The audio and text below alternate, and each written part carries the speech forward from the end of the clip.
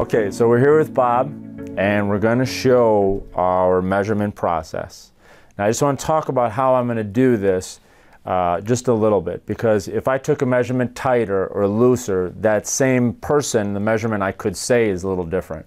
So I just want to describe the process and how I'm doing it. I'm just going to take it real loose on Bob, either if it's a ml, so that's a side-to-side measurement. Not, when I say loose, there's no space in there, but I'm also not squeezing him. I'm just trying to touch the sides, okay, wherever I'm taking our mLs. For the circumferences, do the same thing. I'm not going to pull very tight on the measurement tape. We're just going to have the two ends meet, and then that's what we're going to say our measurement was. And the same thing for the height, that's a little different, but the same thing for that. We're not going to try to stretch anything or anything like that. But it comes more into play for the mLs and for the circumference measurements here. So we're going to start off with Bob, and we're going to just mark out our landmarkers like we always do. Okay, so here's an orthotist who come in. Now this is if the physician's team allows the patient to be measured in a standing posture. Okay, they don't always allow that, but since Bob, he's doing okay, and we're just, you know, this is for educational purposes. We'll do it like this, and we don't have to worry. So we have this Bob Sterl notch is up here. Okay, we could do a nipple line illustration. Okay, now we're going to look for Bob's anterior superior, or excuse me, his xiphoid right here. Okay, so I'm going to come down just a little bit here now. Right here, we're going to find the top of the superior aspect of Bob's iliac crests. Okay, this is where an orthotist calls for the waist groove to usually go in a brace. Every manufacturer is different. I can't speak for everybody out there, but every brace company that I've either worked for or any other brace person that I've talked with, usually the waist groove in a brace goes just superior to the iliac crest, in the space between that and the distal rib, bilaterally. Okay, that's the goal. All right, so we're going to mark out our waist here, and we'll just come around. Okay, so that's our waistline center point, because I just connected the two dots. Okay, we're going to find Bob's ASIS.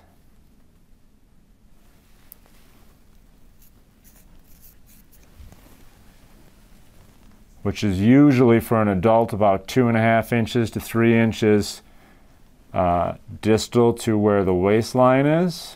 That makes general sense, that my fingers, that I have them measured out, so that makes sense. And I got to find the symphysis pubis for Bob. Okay, so we have our landmarkers all set. So now, since we're going to start off the process in a moment with Bob in the seated posture, we'll do that here. Now, certain measurements is tough to take when somebody sits. For example, the circumference around his trochanters, which is almost just right in line with the symphysis pubis. His hips are going to flex here, so that one's going to be a little bit more tough. But we can definitely focus in on the waist and the xiphoid, things of that nature. So we can only do what we can do, and it'll all come together that way anyways. Okay, so Bob, let's have a seat here real quick, if you don't mind. It's on the side there. Great. Okay, so this is going to play into our seated TLSO application. Okay, so we're going to go around Bob right here. This first measurement is 47 3/4 currently in the seated posture. We could even say 48 if he inhales a little bit. So we'll say 48 when Bob is sitting down at the waistline, which is the iliac crests. We will also take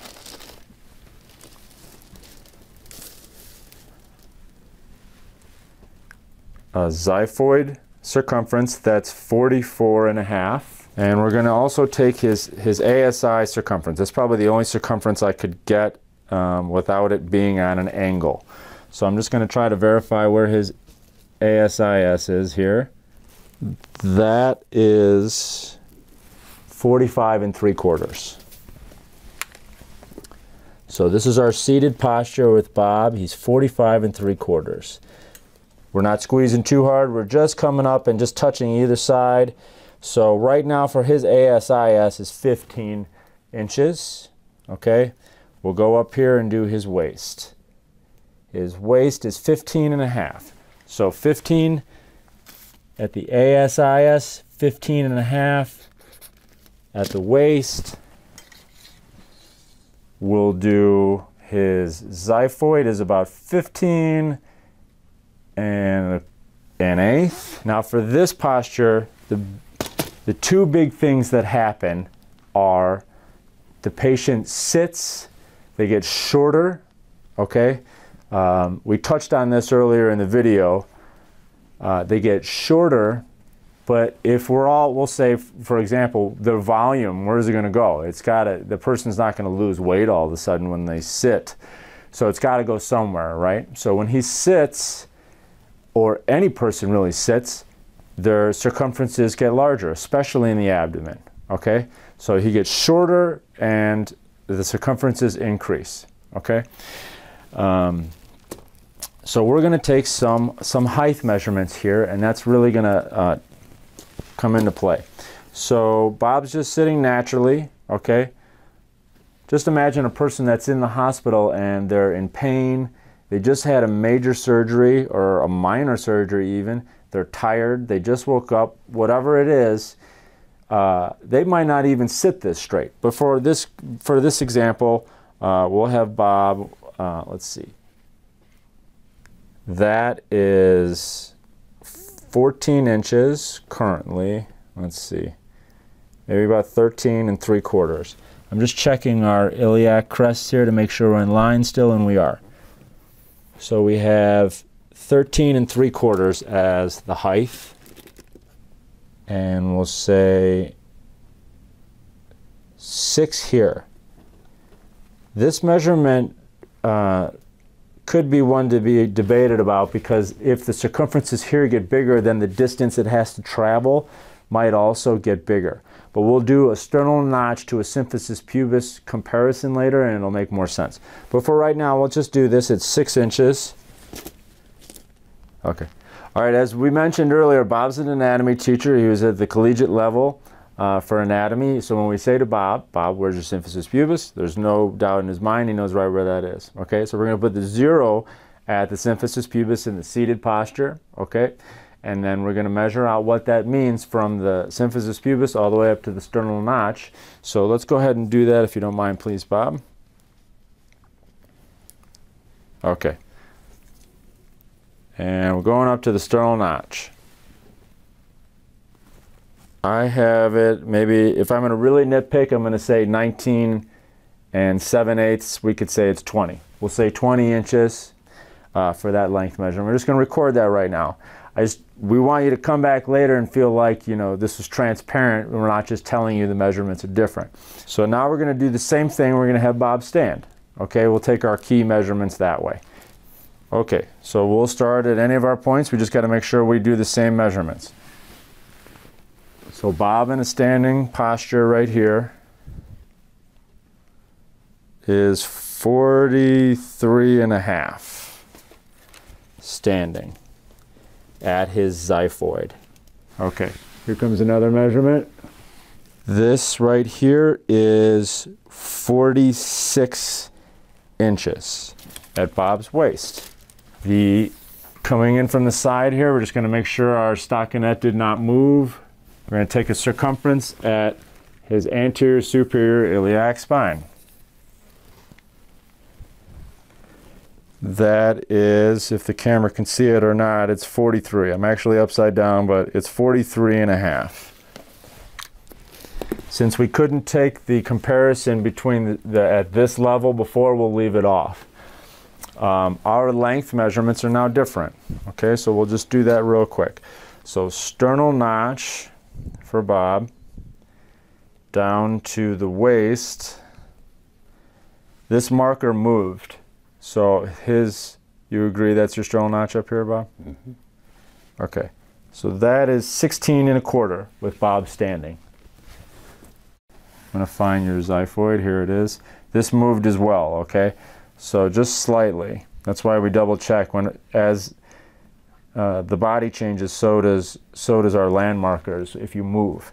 So right now that's at 7, and I'm just going to double check that.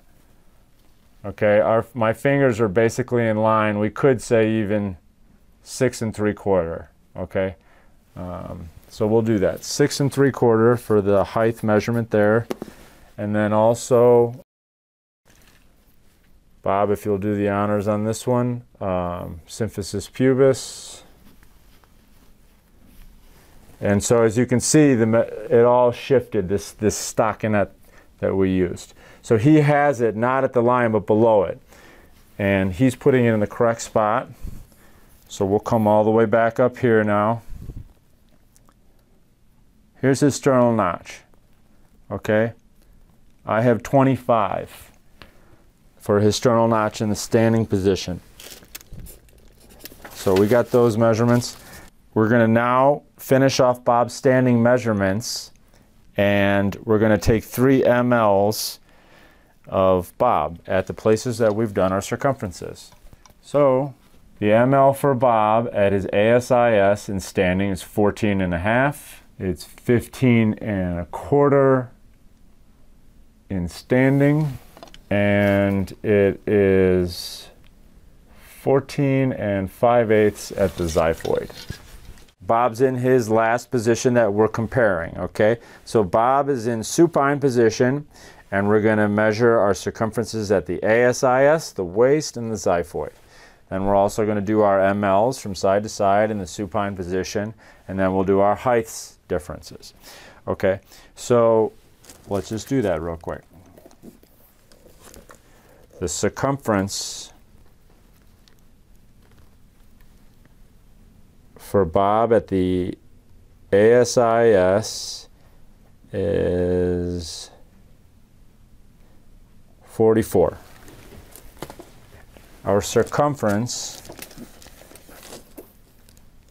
for Bob is 44.25 at the waist. Okay. So the circumference at the xiphoid process, I'm a little high right there. The xiphoid is, it's a little bit twisted, but basically it is 43 5/8. 43 5/8. I'm going to grab our ml gauge.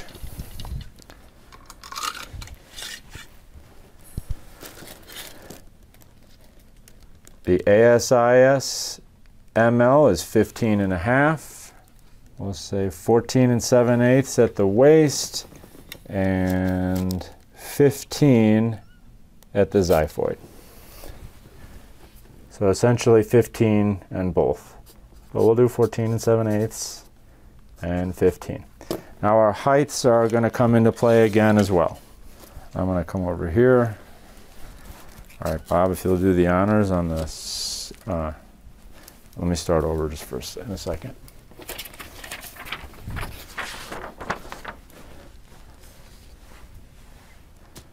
Okay, so we have, he put the distal aspect of this tape measure at his symphysis pubis. Now we're going to go all the way up. And wow. Okay, so when he is supine, sternal notch to the symphysis pubis is 26.5, which is already more than it was in standing, but we'll go over that in a minute.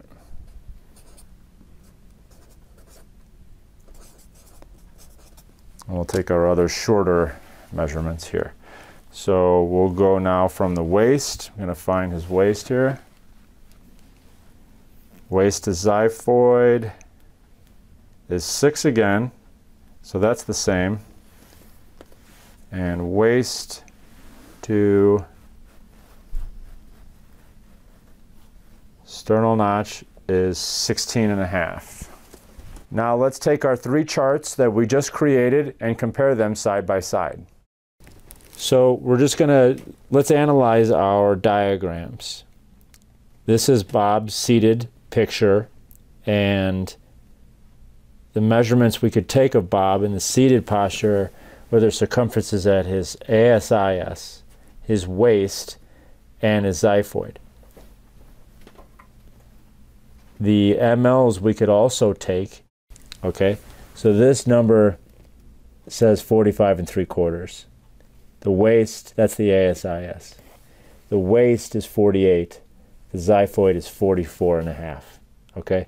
Let's compare those numbers, just those three numbers, to what Bob is when he stood. So he's 45 3/4 when he sits at his ASIS. Over here we have Bob standing. He is 43.5 at his ASIS when he's standing. At his waist, he's 46, and if you compare that to his waist when he sits, that's 48. So that's a 2-inch difference just right there. It is a 2 1/4-inch difference at the ASIS. His xiphoid is a little less of a difference, but it's still a difference. And we have 44.5 with the seated position at the xiphoid for a circumference. And when the person stands, we have 43.5. So that was an inch difference, which is significant when our goal is to help make sure a brace is snug. Now, in the supine position, we actually have Bob's ASIS as 44, which is actually a larger circumference right here. The waist, however, is different again. So Bob's standing circumference at the waist, which is 2 inches smaller than it is in the seated position, again almost reduces in size by 2 inches. So we went from, there's a 4-inch difference from the seated to the supine posture, okay, position.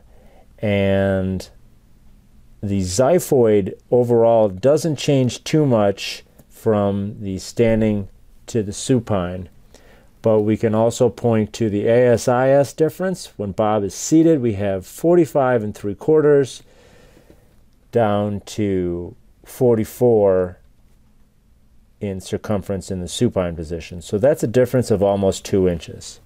So we changed 4 inches at our waist and almost 2 inches at the ASIS in terms of circumference, and you can only imagine what that means for a brace. If you put the brace on in the seated position, okay, the person stands up, they get smaller, then the brace can migrate up and down, okay? Then they go back to the seated posture, it can migrate up, and that's when you can see, you know, a brace migrate up into the axillary region here or into the neck like we saw earlier. Now that's just the circumferences. When Bob is sitting, his sternal notch to his symphysis pubis was 20. When he stood, his sternal notch to his symphysis pubis was 25. And when he was supine, it went to 26.5. So that is from Bob in a seated posture to Bob in a supine posture is 6.5 inches difference. Now, people don't usually wear their braces when they are laying down. So it might be more accurate to compare Bob standing to Bob sitting. So if we have a brace that looks good on Bob in a standing position, if we want to help keep Bob more straight, you know, there is an argument that can be made that if he's longer, if he's straighter in the standing position or in the supine position, if we want to keep him more straight, we might want to try to put that brace on in those two positions versus putting it on in a seated posture where he's shorter and in a relaxed posture, in which we called that X minus Y in the video.